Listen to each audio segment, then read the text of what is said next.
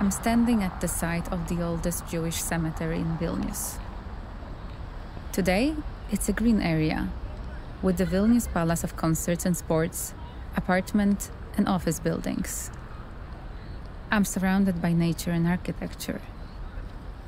According to the change of seasons, the space is changing its colors.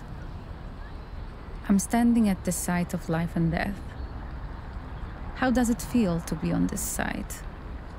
What kind of place is this? The cemetery, the oldest and the largest Jewish cemetery in Vilnius, was established in the 15th century in Šnipiškės suburb. It was known as Piramont. It was closed by the Tsarist authorities in 1831 and later destroyed by the Soviet authorities in 1949 until 1950.